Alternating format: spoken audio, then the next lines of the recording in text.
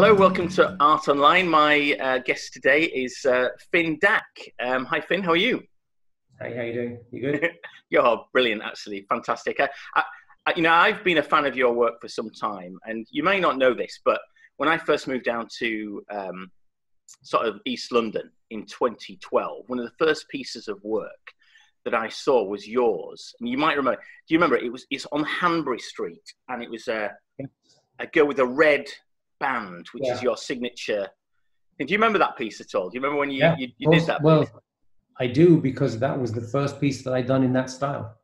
Oh, is that right?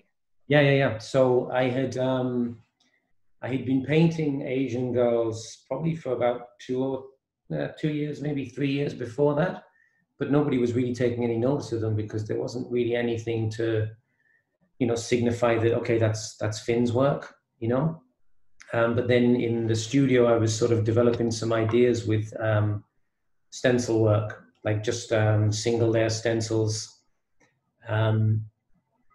But I wanted to add more depth to them. So what I started doing was I started using a stencil as a template, and then like fixing the stencil to the wall, rolling it down, painting in the stencil itself, rolling it up, keeping it up there in place, and then shading inside the silhouette to kind of give the shade of the shadows of the nose and the chin and whatever else. Just give it a bit more depth than a sort of a single black and white stencil. And the reason for trying that was because I was still doing illegal work at the time. And, when you're doing multi-layer stencils, previously it had been really quick to get them up, but Montana Gold changed the mixture of their paint. And so suddenly it wasn't drying very quickly anymore. It would take like each layer maybe like 5 minutes to dry. And if you put the stencil back in your stencil case during that time, they'd stick together. So there was a definite like sort of reasoning or frame of mind, which was sort of telling me, okay, well, if I only have one stencil, I can get it up really quick and I can be gone before anyone sort of like comes along and catches me. And so as part of that thought process and as part of that paring down of the stenciling, I was trying to find a way to make them more recognizable and more iconic. And that splash across the face or across the eyes was the thing that I went with. And that particular piece that you saw, I had painted it at a friend's apartment, maybe like 3 or 4 weeks beforehand. Another artist friend of mine, Ben Slow. And I think we kind of realized when I put it up how strong or impactful it was. So I was like, okay, I've definitely got to paint that in the streets somewhere. And then another friend of ours found that wall. It had been painted illegally once, but our friend was working in that area and he spoke to the owner of the building and he said, look, would you mind us curating that wall so that like it's done properly and it's not it's not just mashed up and tagged and whatever else. And so that wall is still running. Loads of people have painted that wall now, but I think I might have been the very first one to do it legally. I didn't realize there was such a backstory to that, because now I know that wall, I'm going up Brick Lane all the time, up and down Hanbury Street all the time. One of the best spots to see street art. If you want to see good quality street art, you go down to that intersection, Brick Lane and Hanbury Street.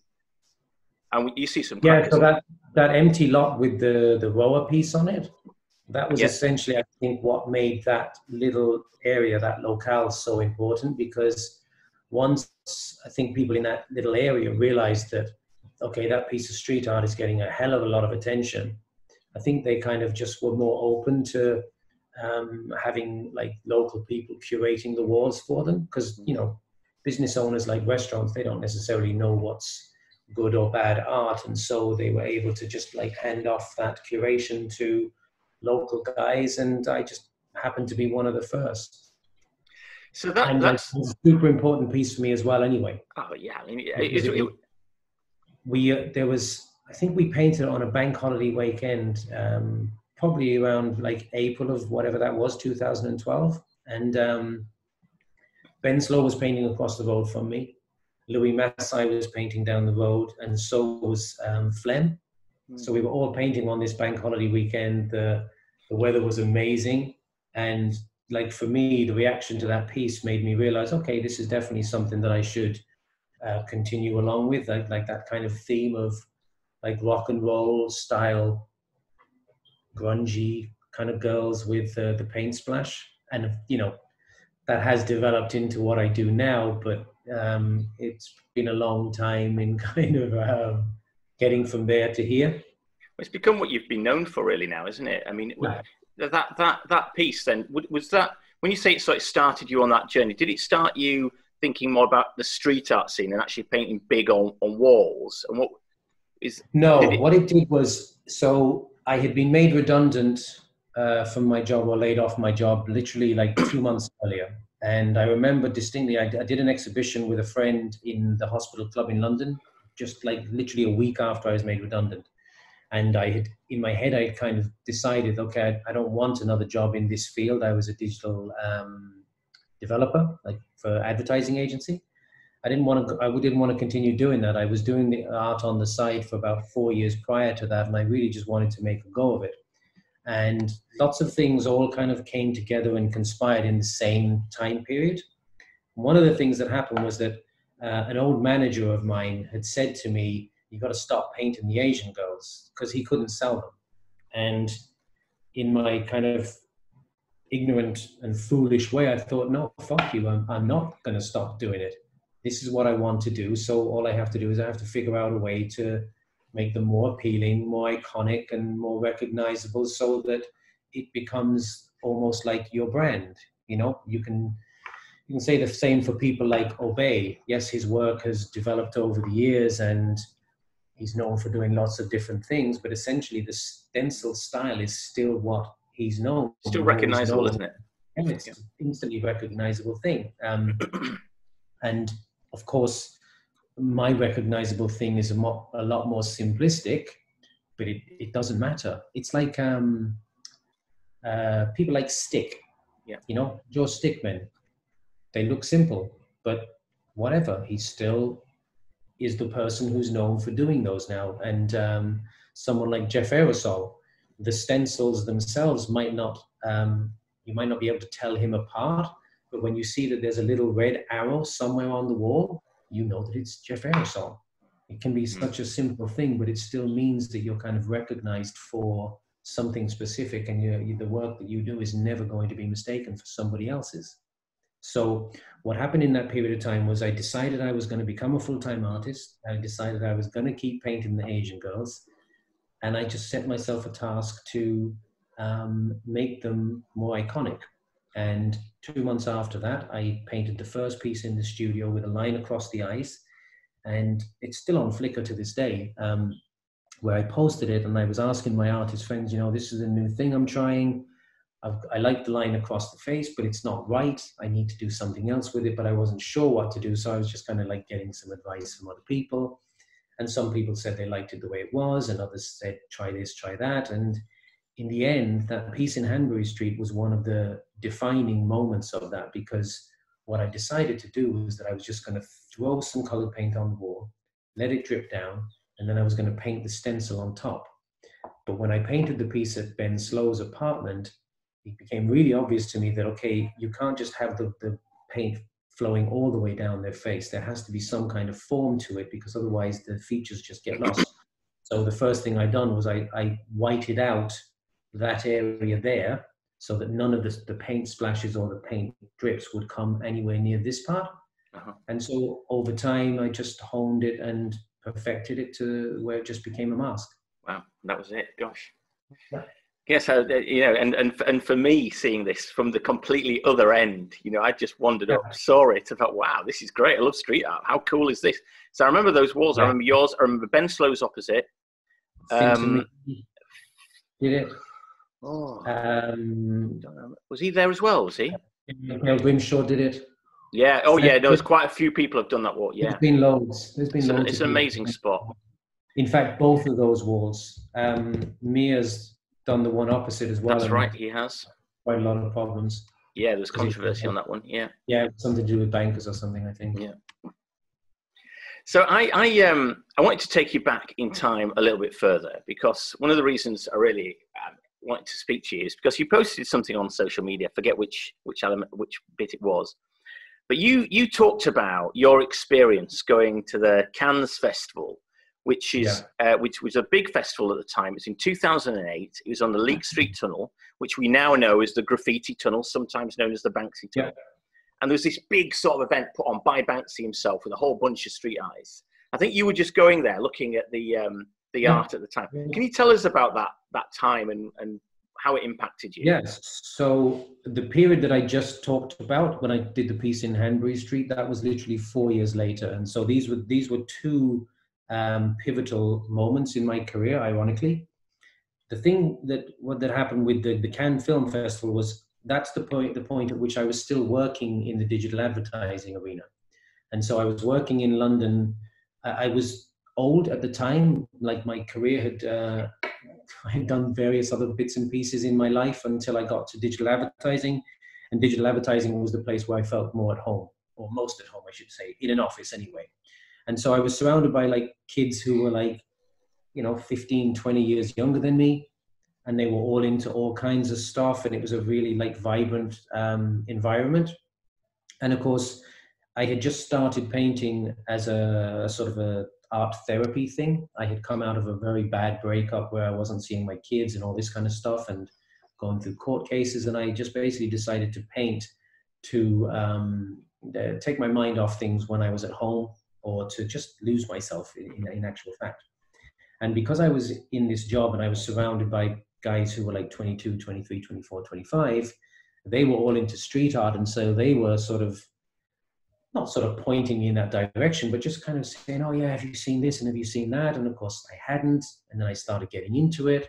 And then a few months later, the Cannes Festival was on and we were like, oh, we've got to go and see that. And so we did. And it was an incredible experience. Not least because there was like thousands of people queuing to get into a tunnel. And the tunnel is open to the public like most of the year round. Like you can walk through that tunnel. It is a public access way. But so we queued up, and for those that don't know, Leek Street Tunnel is, I don't know, maybe half a mile long. And it's dark and it's dingy and it's cold and it's damp.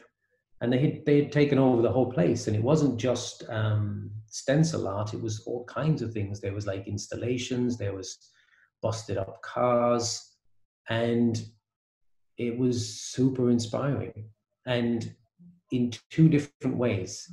One way, because it was like, oh my God, this is fucking amazing. And also on the other hand, it was like, but there's some stuff here that I'm sure I could do better than that. Or at least I'm sure I could do that. And so I came away from there thinking, yeah, I can do that. I can definitely do that. Because I wasn't necessarily searching for a way forward with my art career, because it wasn't a career at that point. I was just painting because I loved doing it. And because I was so enthusiastic and so into the street art, I thought, well, I may as well just apply my enthusiasm to this. And what I did was I went off and I got some spray paint, which I had never used before. I got some stencil material, which I had never used before, and made a schoolboy error in getting the wrong thing. But it didn't matter. Like I still did the first piece and it turned out okay. Where was that? Where was that first piece? Where did you do it? That first piece was it's a pretty dark piece, actually. It's a diptych. It's two different things, and it's based around a lyric by a band called the Weepies about, ironically, waking up and wanting to die. Oh, right. But yeah, the thing is that the lyric is often misunderstood because he's actually just talking about the fact that he's woken up with a hangover. Right. Sometimes you do say that to yourself, don't you? Where you're like, oh my God, I feel like dying. Yes. But actually, in the context of the piece that I was painting, it made sense for it to be misunderstood anyway. And so, yes, it's a diptych of a girl lying down on her back. It was based on a drawing that I had done at some life drawing class like a few years earlier, and I had just kept it. And so I reproduced it as a stencil, and it worked out okay. I've still got it somewhere in storage. I don't think I'll ever get rid of it, just because it is like the first piece I done. And it's, looking back on it, it's terrible. but it didn't matter because it was good enough to sort of give me the impetus to go forward with it more. And then what I did was I joined up with like Flickr, which is, I guess, the sort of the former day Instagram thing. That's right. And Yeah. there was lots of other street artists on there, and the community on there was really supportive. And you just post your stuff and put it into some of the street art groups and tag it with street art or whatever. And lots of people started commenting, and I would be commenting on theirs, and then I became friends with them. And as I said in that post that you saw, it was on Instagram, by the way, I became friends with some of them, and some of them I became very, very good friends with, and hung out with them for years and did loads of paint jams together and loads of, like, I guess, illegal paint things. Yeah, and I'm still friends with some of them to this day. So that moment then, again, you know, that seminal moment when it seems like it opened your eyes. It was like a wow moment. It's like, I can do this. Yeah, I can just give this a go. And I don't know why I thought that. You don't? Because I had never spray painted before. I had never stenciled before. I knew nothing about that world, nothing about that community. But for some reason, in the same way that when I broke up with my ex-partner, I knew that I had to paint in order to get myself through that difficult period. In the same way, as soon as I saw stencil art, and you know, there's stuff from like people like Logan Hicks, of course, Banksy, Elis, Italian guys like Luca Maleonte, Spanish Bitoy, Hosh, like, it was just incredible to me. Were they all at that festival? Because they all painted at that festival. Yeah. They weren't there at the point when they left the public in. Yeah. But yeah, it was just like, as soon as I saw it, I just knew, okay, that's what I have to do. And I mean, ironically, the stenciling period of my life only lasted maybe 5 years. Like I very quickly, when you saw that piece in 2012, that was when I was starting to get away from stencils, simply because being laid off my job meant I could travel if I had the funds. And if I could travel, I could paint walls. And with stenciling, if you don't have the right size stencil for the right wall, then it becomes a problem. Stencils are only good when you can figure out exactly what you're painting beforehand so that it fills the wall perfectly. And so that sort of 6 to 8 month period after I left work and I started to travel, and I'd already pared the work down to just a simple stencil, and the simple stencil look was not for me. I don't particularly like the Banksy-esque aesthetic. I wanted there to be more depth to it. So the adding of the extra spray paint for shading was again another step away from stenciling. And so it was the step into street art, but it definitely wasn't the principal point of departure, let's say. What sort of artwork were you doing before that? So you'd never had any experience picking up a spray or even considering going externally. What were you doing before that? Even if it was just for your personal self? Yeah, so the art therapy, it was just painting portraits. It was nothing more. I mean, it wasn't a career at that point. It was just a hobby, and it was a hobby designed to take my mind, or to clear my mind from the shit that I was dealing with at the time. As soon as I started stenciling, I think within a few months I was doing a very Sin City style stuff. They were called the Girls of Dagtown. The concept was that they were going to be a mix of the Sin City girls and the sort of boys of Dogtown, you know, the Zephyr team.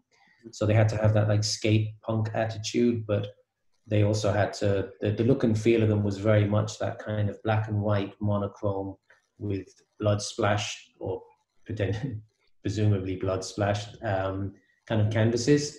So looking like sort of gunshots in the canvas or whatever, and then the sexy girl over the top with tons of attitude and maybe some tattoos. And then I sort of changed very quickly, because what I realized in the street art world at the time was that there wasn't a lot of what you would consider to be beautiful work. There was a lot of technically amazing work. There was a lot of social and political commentary work. And there was a lot of sexualization of women, because if there was a street art piece that featured a woman, it was almost guaranteed to be a sex woman. And I kind of got to a point where I just thought there's no point in me feeding into that rhetoric, because it's a kind of an old way of thinking. Yeah. And so what I wanted to do is I wanted to simplify the work, I wanted to soften the work, and I wanted to move away from sexualization or objectification.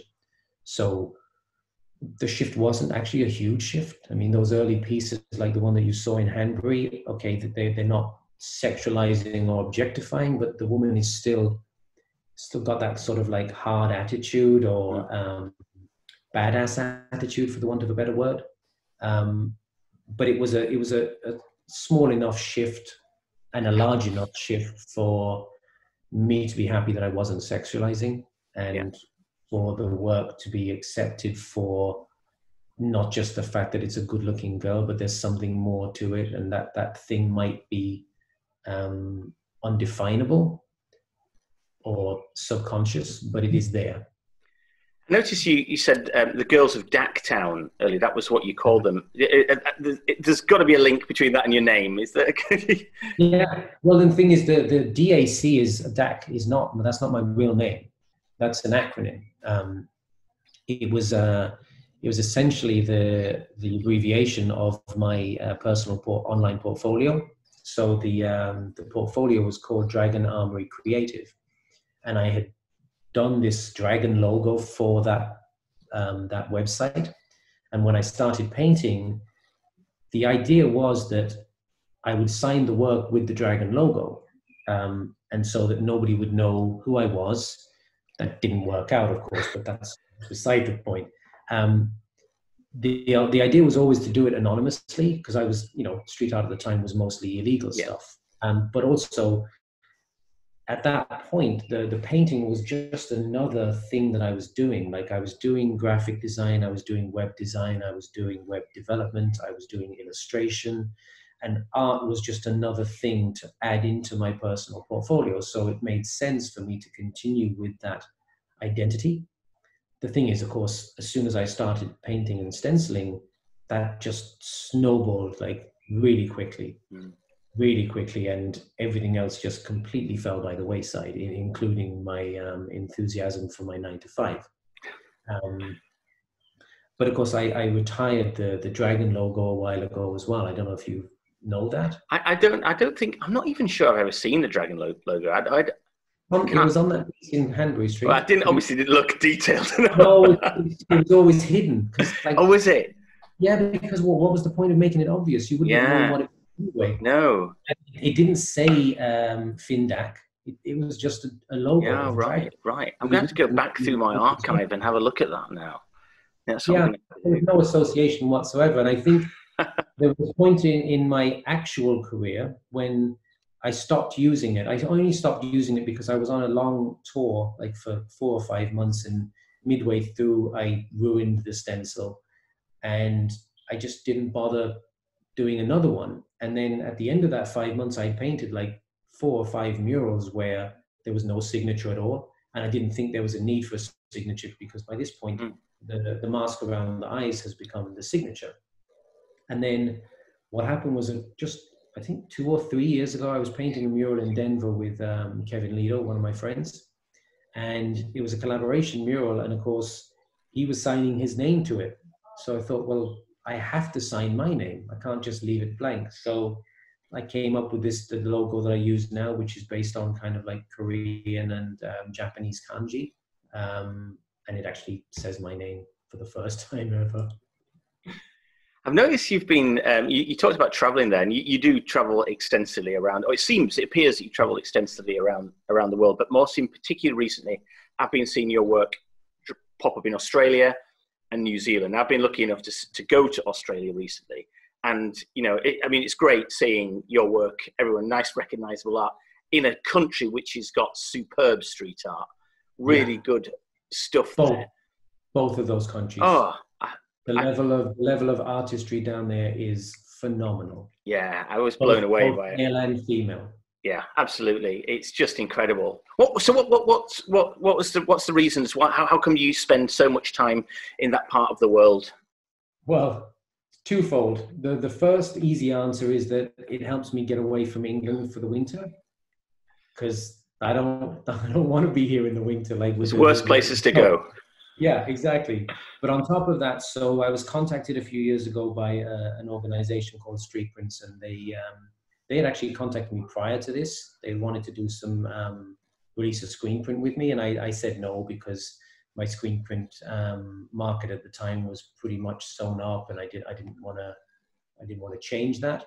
But anyway, they contacted me again, and they said that they were doing a festival, and so I went down there for their first festival, and they were a Maori couple, like local indigenous people, and I really got on with them. Like, I went there for the festival with the intention of just staying for the 5 days or whatever it was. And this is New Zealand, was it? This is in New Zealand, yeah. And then my intention was to hop over to Australia, because if you're down there, it makes sense to do both.